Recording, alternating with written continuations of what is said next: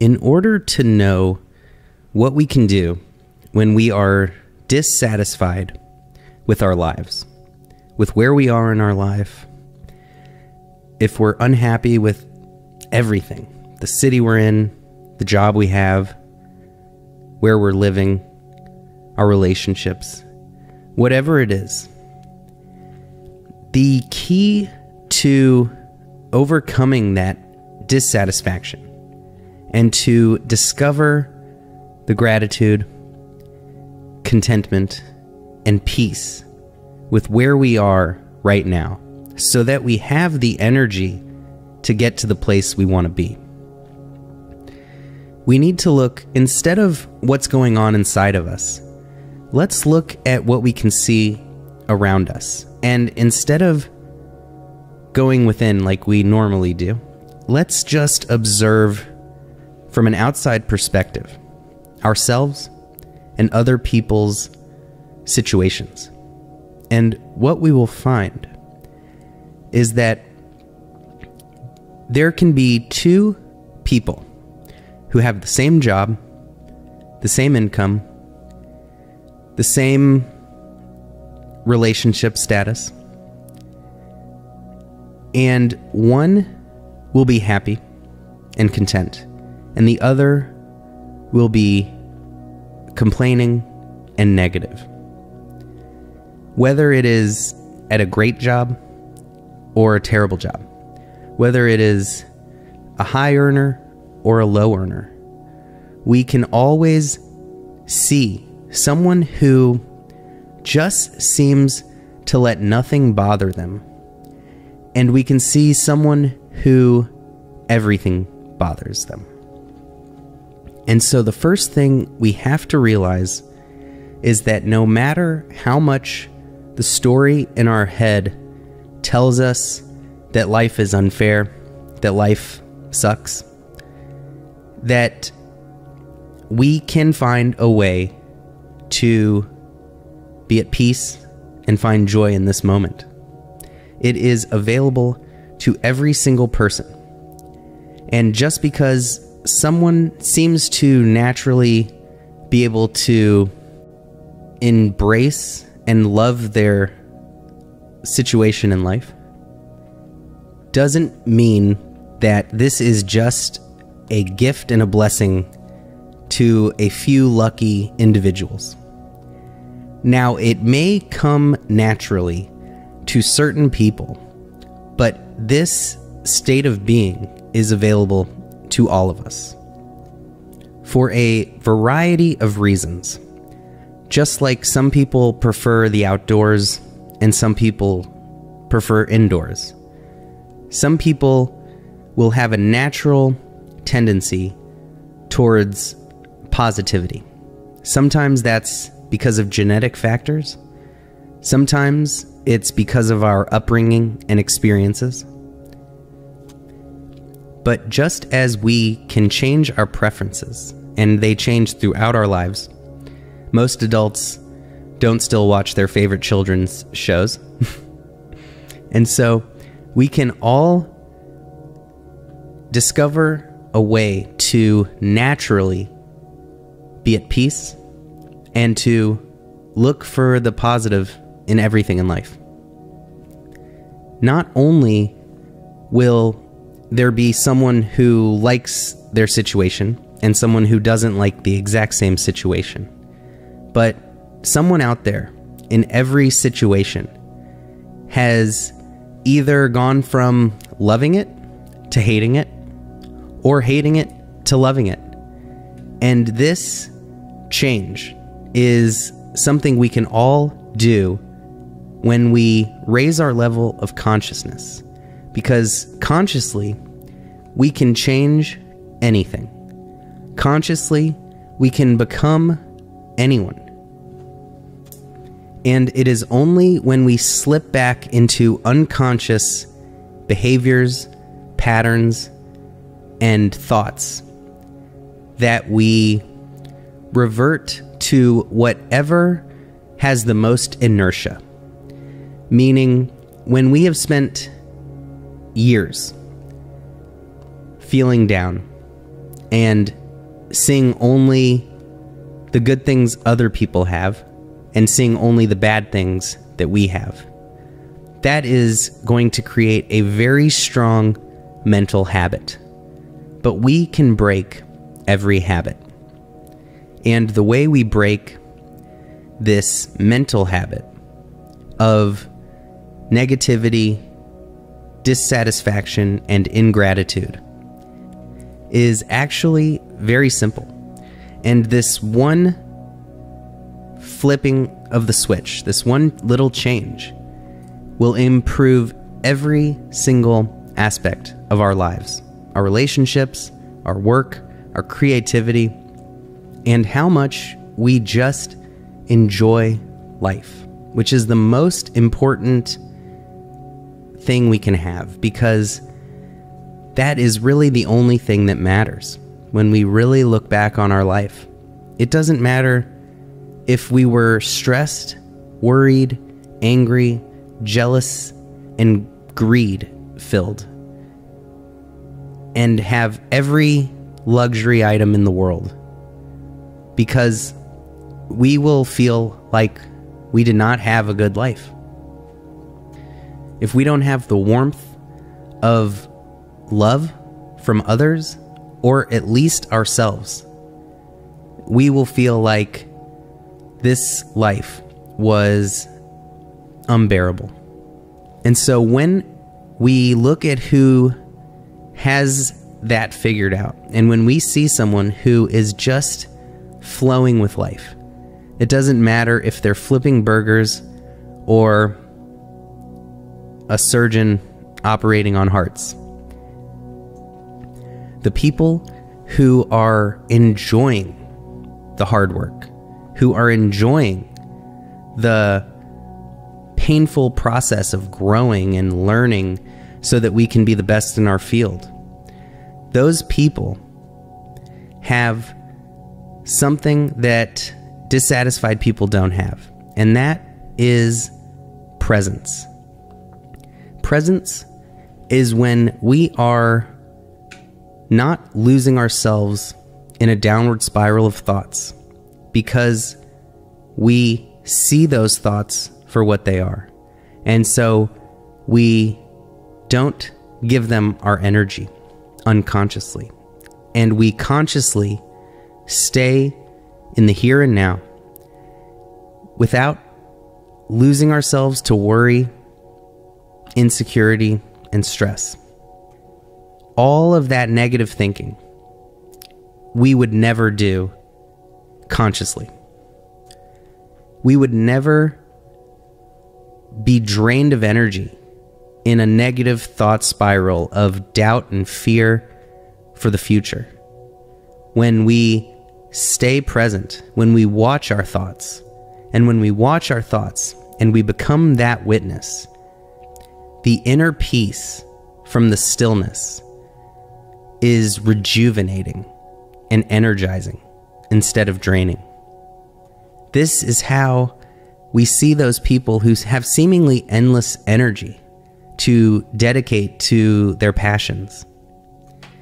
They see their mind and its tendency to be self-critical, to put that pressure on ourselves, and they redirect their energy to that positive place because they have watched their minds, they watch their words when they're speaking, and so they don't say things they regret.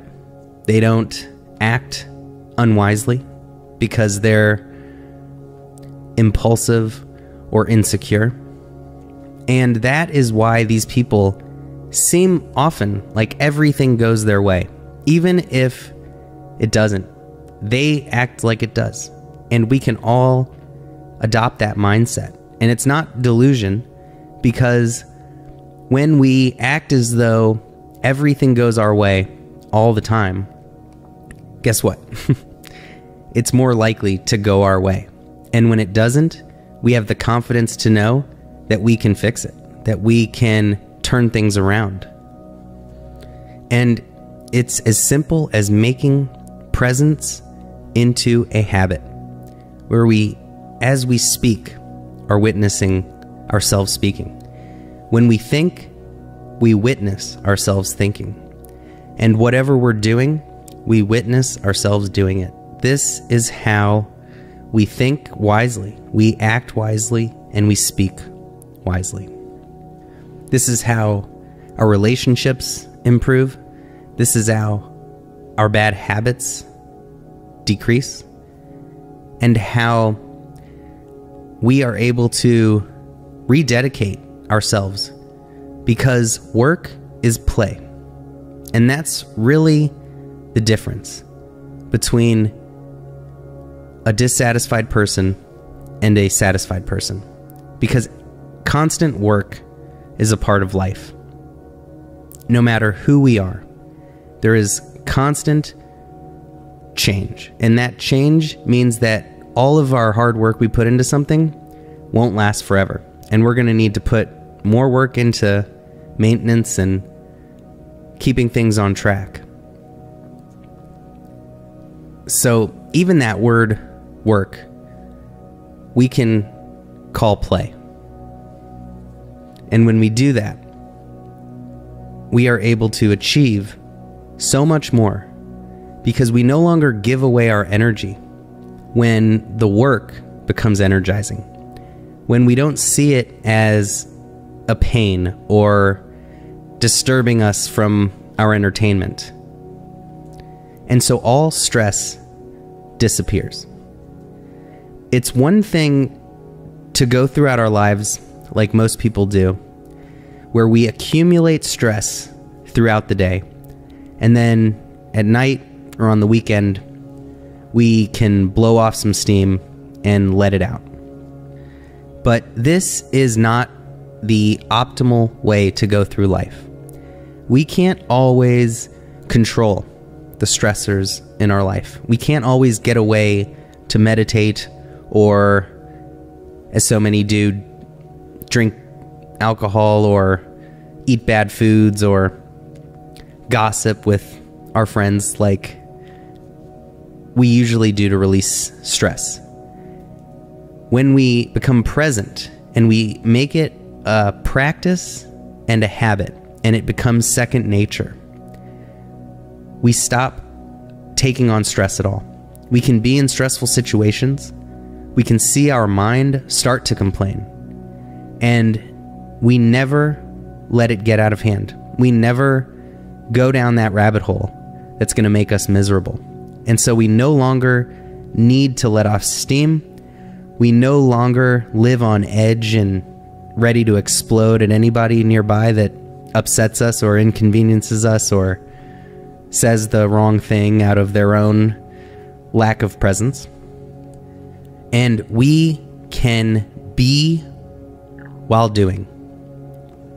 We can love hard work because we know that it is going to help us reach our dreams, reach our goals, provide for our family, put food on our table.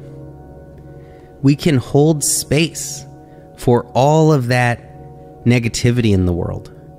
We can be aware of conflicts in the world. We can be aware of the poverty and the hunger out there.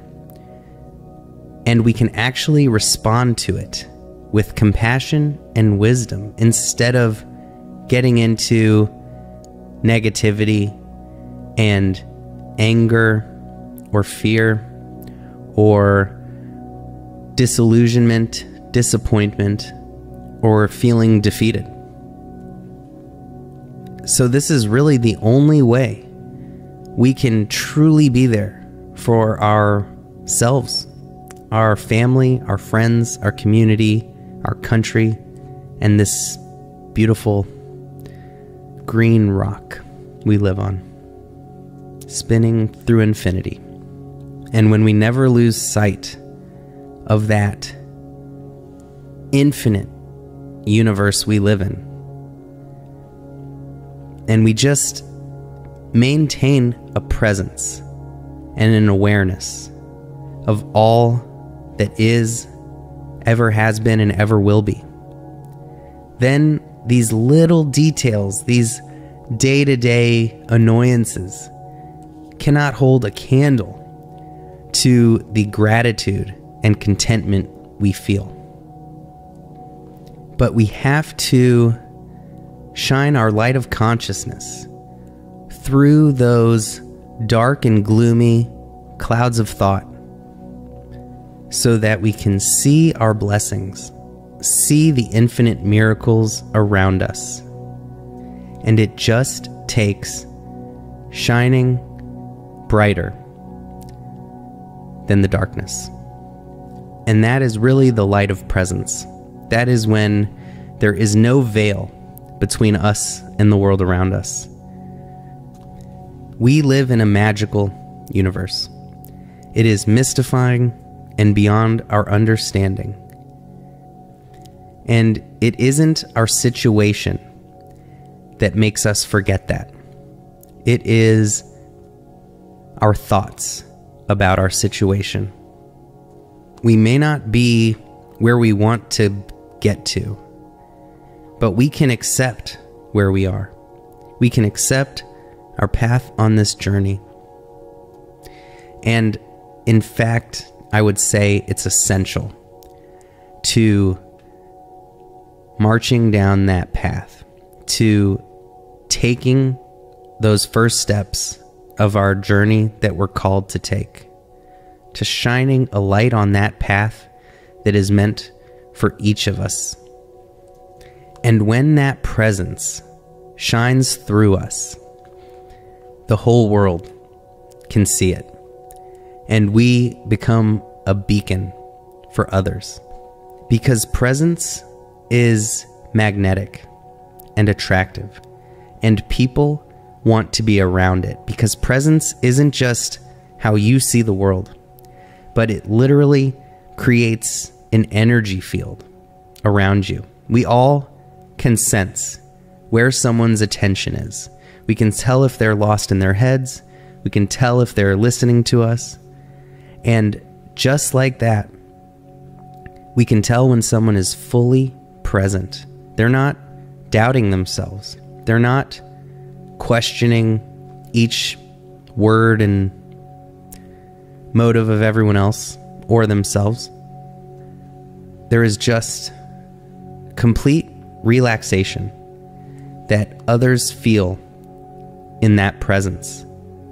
And this is why we say that great actors have an amazing presence, because they literally just know how to relax their body, how to get out of their head, and to be completely connected with the other actors in the scene. So they aren't reading a script in their mind. They are reacting truthfully to the other actors. And they cannot do this if they're in their heads. They have to get out of their head. They have to be fully present in order to react truthfully. And that is how real connection happens.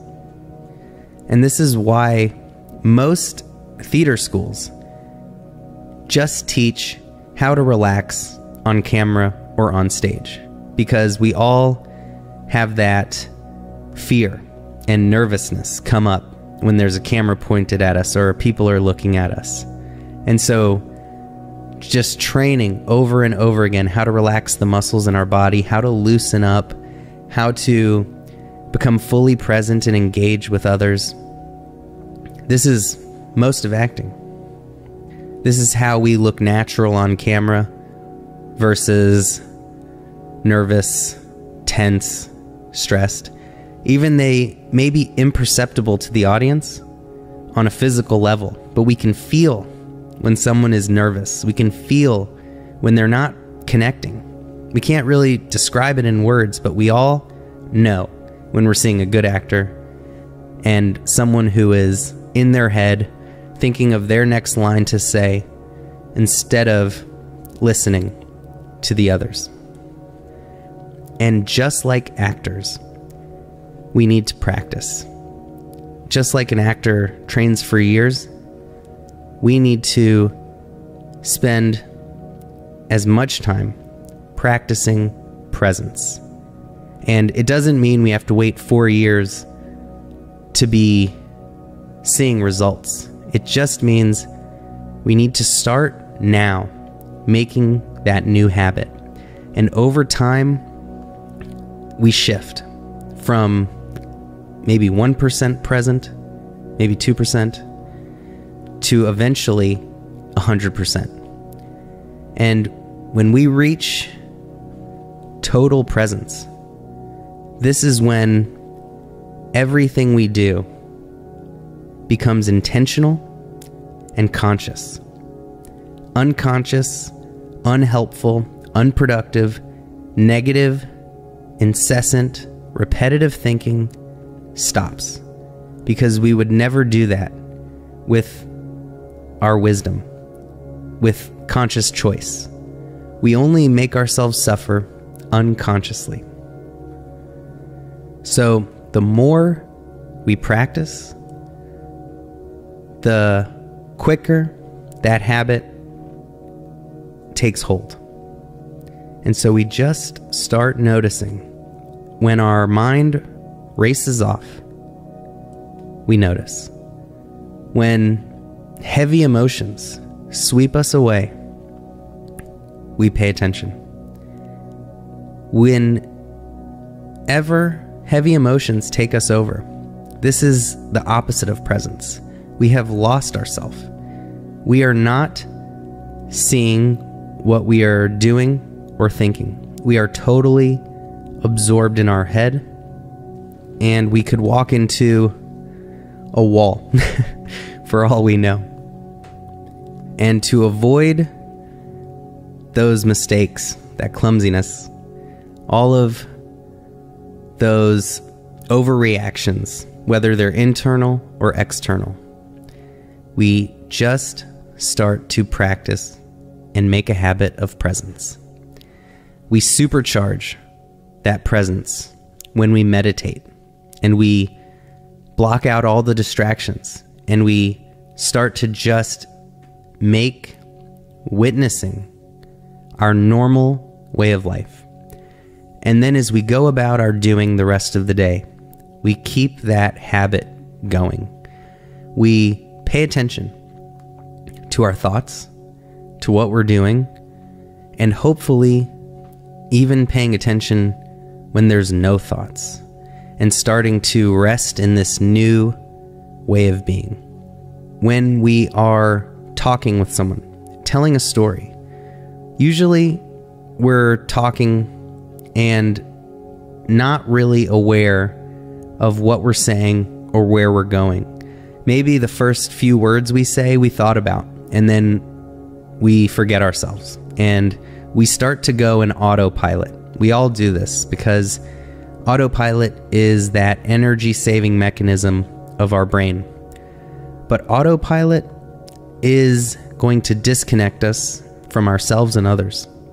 This is giving our consciousness some time off to go somewhere else. But when we bring it back, everything we say becomes thoughtful. We choose our words more carefully. We are kinder and gentler to others and in our reactions to others, because we don't forget that how we are treating others can have a tremendous effect on them. And just this one tiny switch in how we live our lives, from unconscious to conscious, addictions disappear effortlessly. Our negative story about our life disappears effortlessly. We don't have to force positive thoughts. We don't have to tell ourselves things that we're not really feeling, which tends to make us feel worse, because when we are feeling really bad and we say life is great, what we are really doing is creating a larger disconnect between reality and what we want it to be. Instead of allowing whatever we're feeling, instead of being present, instead of being our own caretaker.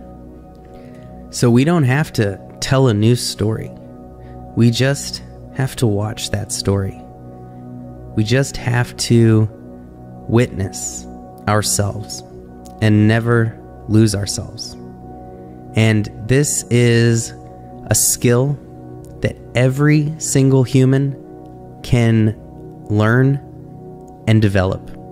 There is no one unable to become the witness, the watcher, the guide of our thoughts and of our lives.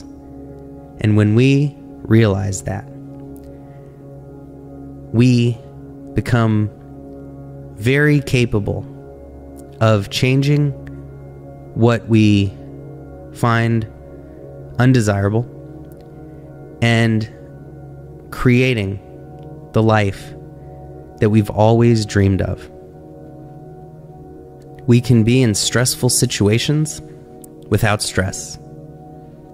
We can be in a less than ideal apartment and be grateful for a roof over our head.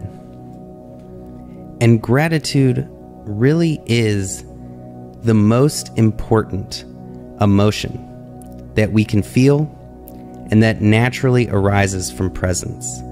And with the power of gratitude, no matter our situation, we can witness peacefully whatever we're in, whatever we're going through. We can peacefully put in enormous amounts of effort and thought into how we can change our situation. And it all starts with presence. Much love.